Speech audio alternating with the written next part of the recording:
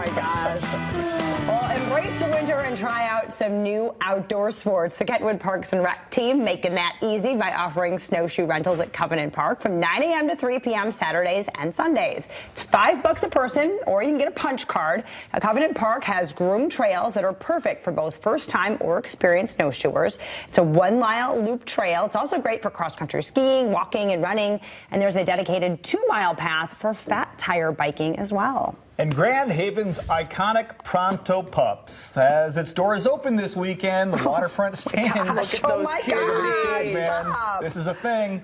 The waterfront stand is going to be open today, tomorrow, and Sunday from 11 a.m. to 8 p.m. According to their social media pages, they're expecting shorter lines today because of school and work hours, but afterwards, there's no telling how long those lines are going to get. Owners boast the same price as they have for the past 18 years. It's $1.75 for a Pronto Pup, bottled water for $1. And bundle up when you're heading out there. Brr.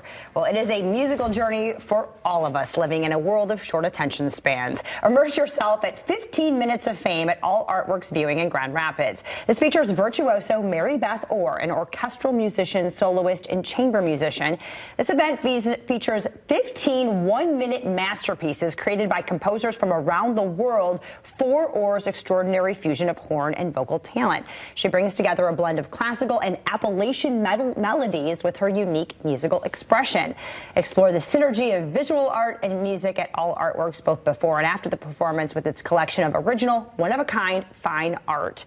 It is all for sale. It is a very cool place. There you go. Doors open at 6. This is a free event celebrating the creative spirit of contemporary music. You can get more information at allartworks.com. That's cool. Yeah, absolutely.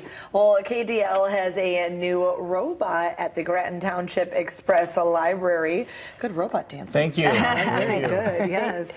We'll sign you up next to this guy. The robot can help you get your library card, place books on hold, video chat with a librarian, and watch a storytime video, but it needs a name. Yay. Todd Chance. That can be right. How about Beepy McBeeperson? Okay, there you go. Well, you can submit your name suggestion to kdl.org/robot.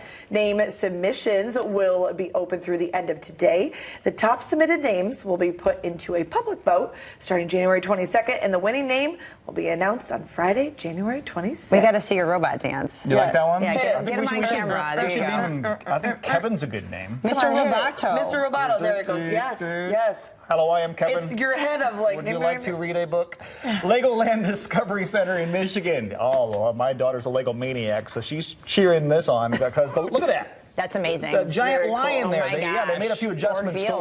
One of their most popular attractions there, they've kind of adjusted it because of the Detroit Lions playoff game against the Rams, you know. They suspended a lion right there, as you can see, from the rafters over their miniature Lego version of Ford Field.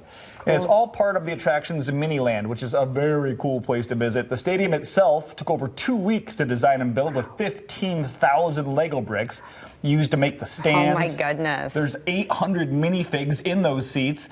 Other landmarks you can see, by the way, when you're there, you can see Comerica Park, Little Caesars Arena. It's the whole Detroit landscape. Yeah, it's very cool. Oh, my gosh. I want to go.